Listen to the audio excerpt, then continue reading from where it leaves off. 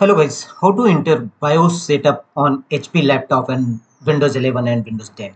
To enter BIOS setups, first shut down your PC, right click on the start button and choose shutdown, and again tap on power button to turn on your system.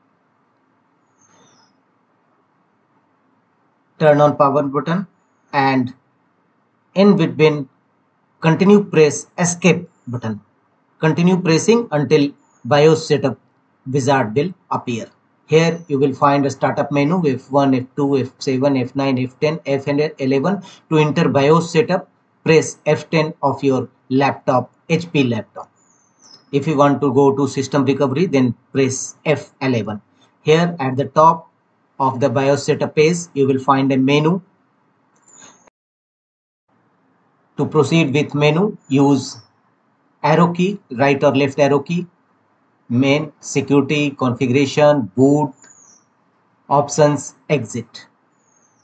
See how to exit from BIOS setups. Simply press the right arrow and go to exit tab and press enter.